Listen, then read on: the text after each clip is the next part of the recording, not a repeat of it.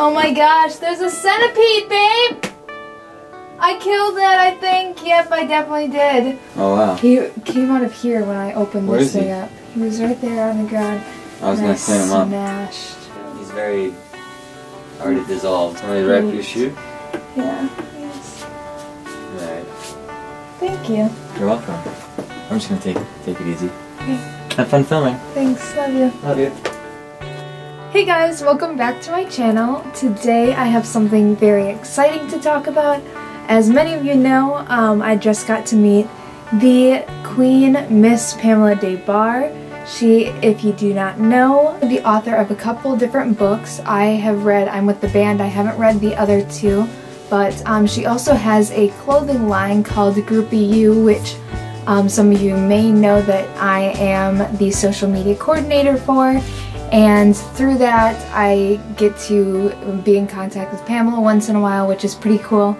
And I found out that she was in Chicago doing a writing class, which I have heard of, and I didn't know that she did them in Chicago, but she invited me to come to one. So I got to go to this writing class that Miss Pamela was hosting downtown in Chicago, which was really cool. And I got to go meet Miss Pamela and meet a bunch of other really cool ladies. And it was literally so amazing. So she texted me and she said that she was in Chicago and asked if I wanted to come to this, and my heart literally like sunk. It was so insane. My dreams like came true at that moment. I texted Andrew, I was like, I have to go to this. And so after like trying on probably 5 different outfits, it was like the hardest thing in the world to decide what to wear to this, because of course I'm meeting Miss Pamela, who's one of like my style icons, so I have to dress to impress. I finally decided on a vintage dress that's actually one of Andrew's favorite dresses that I own.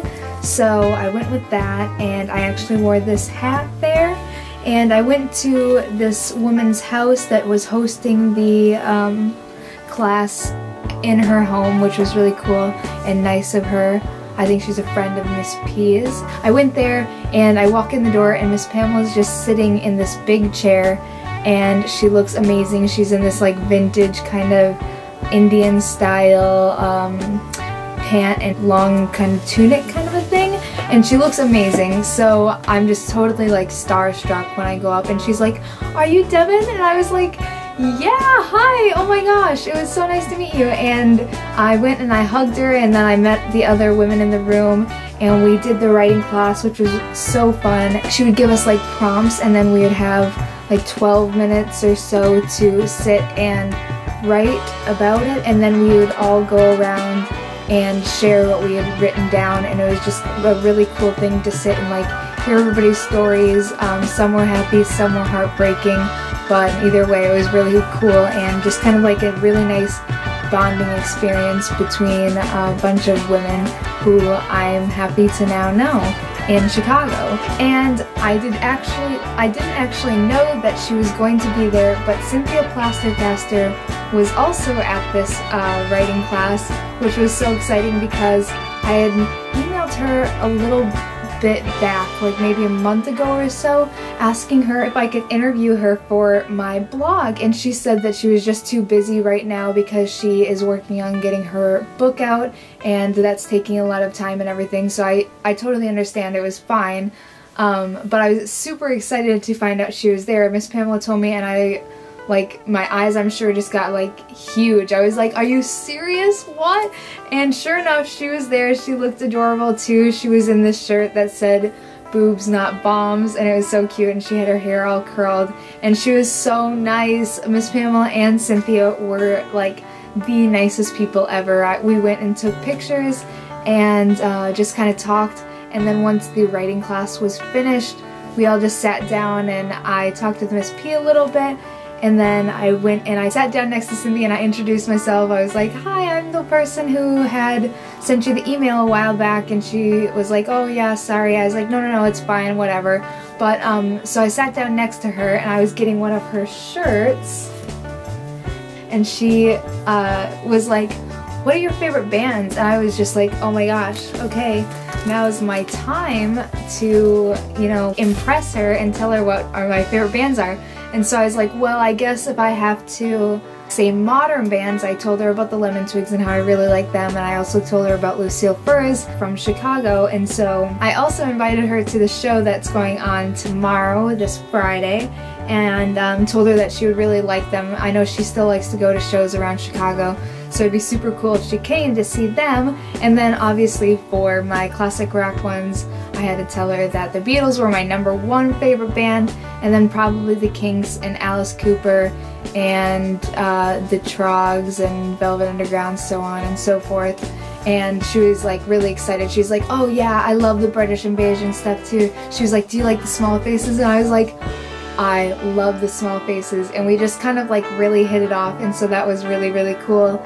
And she showed me this band called the Fat White Family from the UK, and she said that she just hadn't heard anything like it since the 60s. She listened to their first 2 songs that came out, and she was just like blown away. She said she couldn't go to sleep after it. So I downloaded the songs there with her, and I was like, I'm gonna listen to these on the way home, and she seemed pretty stoked that I was actually gonna give them a listen. And I did listen to them on the way home, and it was pretty trippy stuff. She was telling me that it was kind of like far out there psychedelic, and it definitely is, but it's really cool. So the party was kind of like dying down and everything, and Miss P was talking about how she needed a ride to the airport the next day, and everybody else is kind of like, oh, busy, you know, like how people's lives get. And I was like, me, like, please pick me. I was sitting there like, oh my gosh, that would be so cool to get to drive Miss P to the airport. And so I did get to drive Miss P to the airport, which was so crazy cool. I went and picked her up in the morning, and I was just like shocked. I was like, oh my gosh, this rock and roll icon is gonna be in my car. Like, I have to play really good music for her. I was totally gonna make a playlist, and then I had a whole playlist made up before I left that morning, and it deleted because I didn't hit save and my app closed out.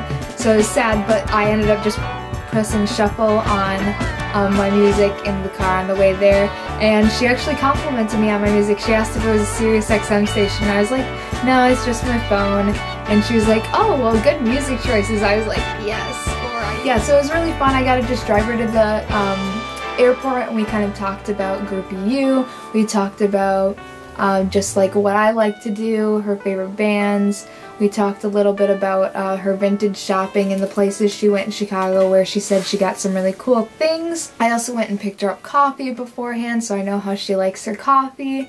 And yeah, it was just really fun. I think that if you have the chance to go see her at one of her writing classes or one of her book readings, definitely take the chance, because she just radiates this like amazing energy. She's just like so welcoming and kind and warm, and like such a sweet person to be around. And Cynthia was the same way. It was crazy to like sit down and talk to these people who like lived that life and like got to see all those bands firsthand and hang out with them. And then you get to sit down and you get to like talk about how much you love them too, and just kind of like bond over that. It was really something that was special and super cool to me. Also, I met this girl named Kristen at the writing class, and she's super cool. She's from Chicago, obviously. She was there. Well, actually not obviously, because one lady was there from Hawaii. But anyways, Kristen's from Chicago, and she was super nice, and we kind of like hit it off, and we were talking about doing like a Pamela and Mercy styled photo shoot, which would be super cool. She gave me this photo of Miss Pamela, and Miss P signed it for me. She said, "Sweet Devin, lots of kisses, Miss Pamela Des Barres." So that was super cool, and it's the picture with Alice Cooper in it, so that was so fitting, because also I had talked about how Alice Cooper was my first concert, and I was like 5 rows away from the front, and I was just pretty much like melting, like almost in tears the entire time. But yeah, so this photo is amazing, and it's going in my kitchen now, so I can look at it every single day and have a little inspiration. And yeah, so it was all in all just like a literally amazing time. So I will be going into more detail over on my blog about meeting Miss Pamela, and otherwise I hope you guys have a great rest of your day. Thank you so much for watching, and yeah, I'll see you guys later.